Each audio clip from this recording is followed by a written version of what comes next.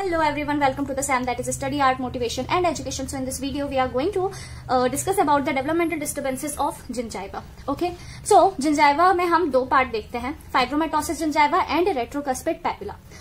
Okay, now coming to the introduction part. यानी कि हम डेवलपमेंटल डिस्टर्बेंसेस ऑफ जिंजाइवा के इंट्रोडक्शन की बात कर रहे हैं. अभी हमने फाइब्रोमेटोसिस जिंजाइवा स्टार्ट नहीं किया है. द जनरल इंट्रोडक्शन इज, सबसे पहले तो ये जो है वो हेरिडिटरी, यानी कि दोनों ही हेरिडिटरी डिसऑर्डर्स हैं. ऑटोसोमल डोमिनेंट है और ठीक है. बेनाइन है यानी कि मैलिग्नेंसी इसमें नहीं देखने को मिलती है. और आइडियोपैथिक है. आइडियोपैथिक यानी कि हमें इसकी इटियोलॉजी के बारे में नहीं पता है. Both male and females equally get affected. Gingiva में इसमें क्या क्या देखने को मिल सकता है? जिंजाइवा एनलार्ज्ड हो सकता है. सिम्टम्स आपको नहीं देखने को मिलेंगे. एसिम्प्टोमेटिक हो सकता है, नॉन हेमोरेजिक हो सकता है एंड नॉन एक्सुडेटिव हो सकता है. पैटर्न इसमें आपको नोडुलर फॉर्म देखने को मिलते हैं और सिमेट्रिक पैटर्न इसमें देखने को मिलते हैं, यानी कि नोड्यूल्स आपको देखने को मिलेंगे और सिमेट्रिक पैटर्न देखने को मिलता है. Now coming to the फाइब्रोमेटोसिस gingiva.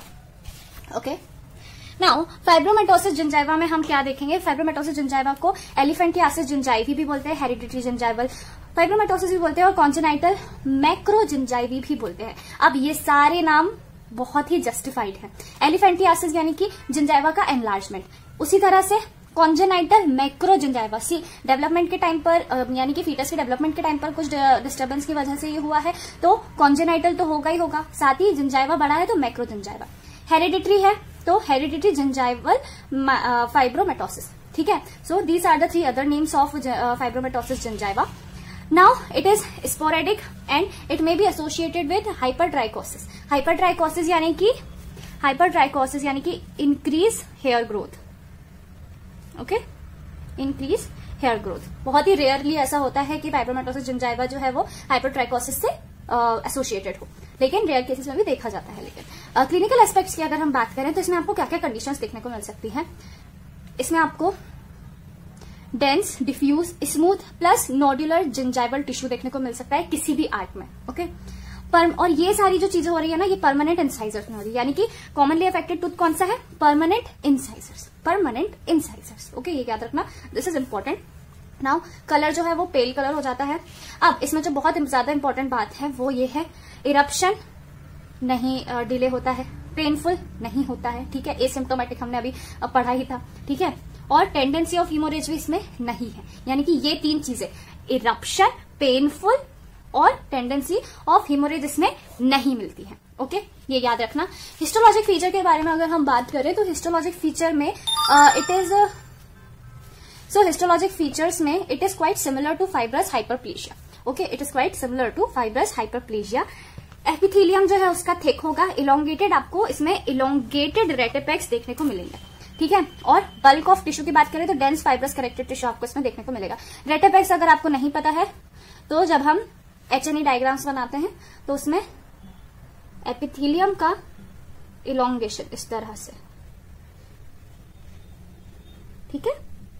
और ये जो आपको इलोंगेटेड एरिया दिख रहा है ना, ये इतना पार्ट, ठीक है, इन इलोंगेटेड एरिया को हम रेटिपेक्स बोलते हैं. ठीक है. ट्रीटमेंट की अगर हम बात करें तो ट्रीटमेंट में व्हेन टूथ इरप्शन इज इम्पेडेड तो सर्जिकल रिमूवल कराना पड़ेगा और रिकरेंस इसमें हो सकता है. प्रोग्नोसिस के बारे में अगर हम देखें तो इसमें रिकरेंस देखा जा सकता है.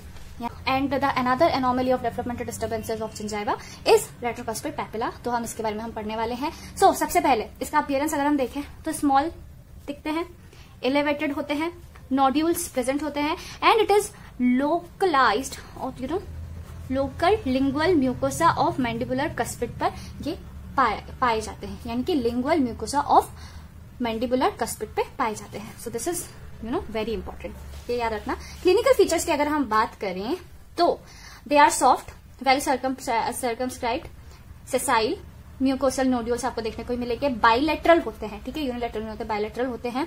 And they found between free gingival margin and म्यूकोजिंजाइवल junction. Free gingival margin and म्यूकोजिंजाइवल junction ज्यादातर बच्चों में पाए जाते हैं. 99% जो केसेस हैं वो 8 to 16 ईयर्स ऑफ एज में पाए गए हैं.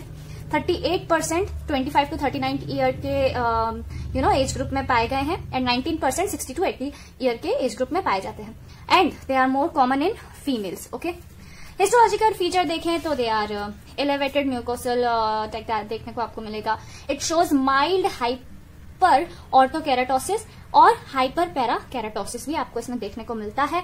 कनेक्टिव टिश्यू सी इसमें हाइपर ऑर्थोकेराटोसिस और ये है तो ये आपको देखने को मिलेगा। कनेक्टिव टिश्यू की बात करें तो वस्कुलैरिटी इसमें बढ़ जाती है, इंक्रीज वस्कुलैरिटी आपको देखने को मिलेगी। And it may exhibit large stellate fibroblast. Okay, large stellate fibroblast यानी कि मान लीजिए ये आपका वो हो गया एचएनई डायग्राम अगर है, और ये आपका कनेक्टिव टिश्यू है तो आपको कनेक्टिव टिश्यू में फाइब्रोब्लास्ट इस तरह से